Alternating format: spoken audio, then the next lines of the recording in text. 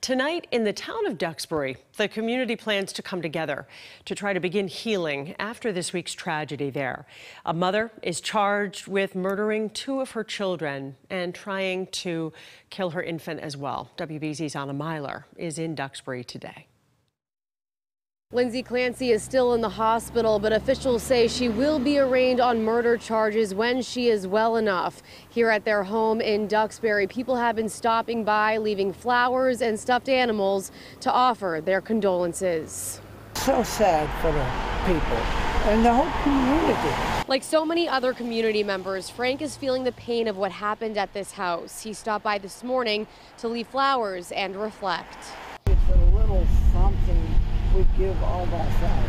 Officials announced last night that 32-year-old Clancy is now being charged with homicide in the deaths of two of her children. Preliminarily, it appears the children were strangled.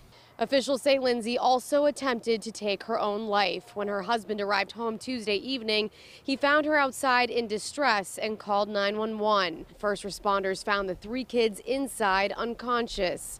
5-year-old Cora and 3-year-old Dawson didn't make it. Their 7-month-old brother is at a hospital in Boston fighting for his life.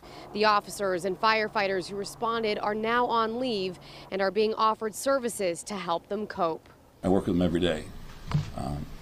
I know a little bit of what they go through, but when they tell me it's the worst they've ever seen, it's going to have an impact. Right now, it's unclear when Lindsay will be arraigned. Legal analyst Jennifer Roman says once that happens, her defense team will start piecing together this puzzle and likely preparing for a trial. There has been an allegation that she was suffering from postpartum psychosis. So I suspect that that's going to become a part of the defense team's defense, that perhaps she's not guilty by reason of insanity. There will be a candlelight vigil at the Holy Family Church at 7 o'clock tonight to pray for the Clancy family, their loved ones, and the first responders. Reporting in Duxbury, Anna Meiler, WBZ News.